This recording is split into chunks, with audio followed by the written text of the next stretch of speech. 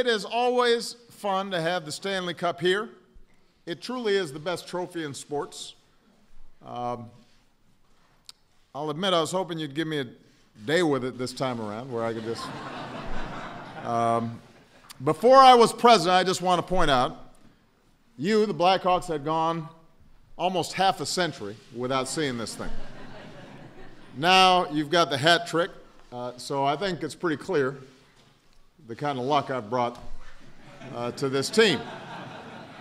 And by the way, we've got a state dinner with Canada coming up, so we may just leave it right in the middle of the room. Just to gloat a little bit. Just to gloat a little bit. We've got a lot of Hawks fans in the house today, including Congressman from Chicago, Mike Quigley, who still plays, by the way, still plays hockey. I want to congratulate NHL Deputy Commissioner Bill Daley. We got Blackhawks owner Rocky Wirtz, and we have President and CEO John McDonough. Give them a big round of applause. Obviously, a team doesn't win this often unless you've got a great front office and folks who've built a great culture. We also have to give a big round of applause for a man who just moved into second place on the NHL's all-time wins list, and that is the coach, Joel Quenneville. So between Coach Q, Coach Ditka, Ozzie Guillen, Phil Jackson, it appears the secret for any coach hoping to bring a title to Chicago is to grow out your mustache. Ozzie had a goatee when the White Sox won in '05, but that's close enough. Now, this year's title was a little different. For the first time in 77 years, the Blackhawks won the title in Chicago on home ice in front of their fans. It was the high water mark for a team that's been in the midst of one of the most dominant stretches in all of sports. 3 titles in 6 years, yes, it is worth cheering for. You got a young fan right there eating a hockey puck.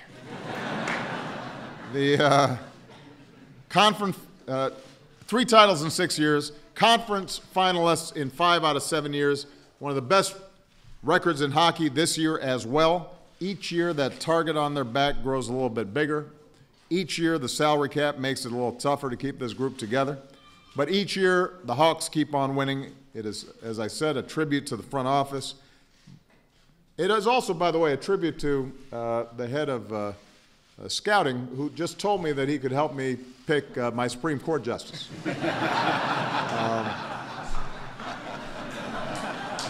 Where is it? Mark. Yeah. All right. So he volunteered. He said, I know what I'm doing. Of course, most of all, it's a tribute to the guys on the ice. You all know the big names on this team. 7 players who were here for all 3 titles.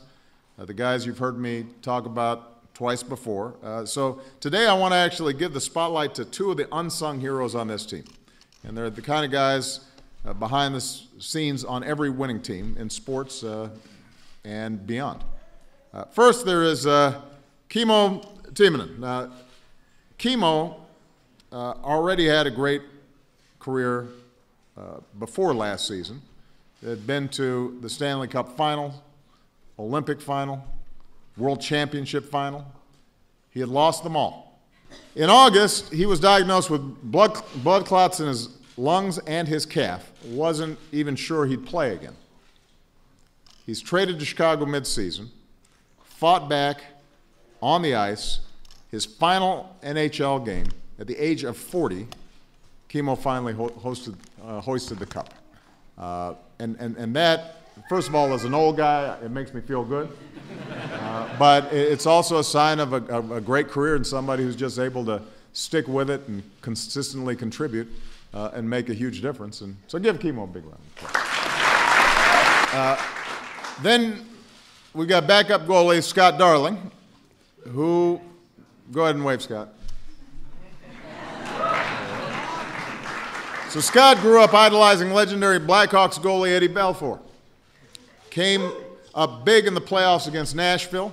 But I want to highlight something he did just a couple weeks ago when this team was on a road trip in Arizona. Struck up a conversation with a man down on his luck. Scott, I suspect, recognized some of his own struggles in the past, thought he might be able to help.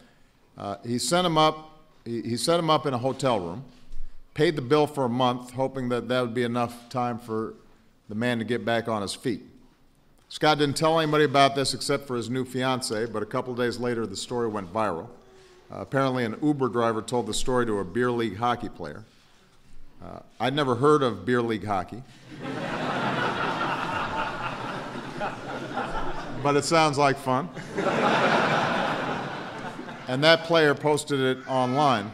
And I couldn't have more respect for Scott's modesty, but now that it's out there, I think it's the kind of good deed that bears repeating.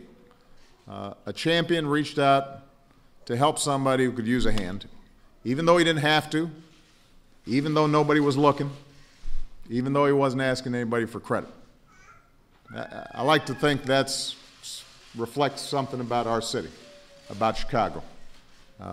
It's a very American thing to do. And so, Scott, I just want to say thank you for. And I think this is reflective of a lot of great work that the Blackhawks are doing as well. Last season, they raised more than $2 million for nonprofits that work with local kids and their families. They're supporting health and wellness, education, and housing initiatives. They brought a few wounded warriors who were patients of Walter Reed here today to say thank you for their outstanding service to our country. They're building a new practice facility, but they're not just keeping it all to themselves. They're opening it up to the community, including inner-city kids who might not otherwise get a chance to skate. The ISSG members will work together with the Syrian parties to ensure the immediate approval and the completion of all pending UN access requests. As everybody knows, there have been about 114 of them, only 13 or so, 14 approved, and that has to change.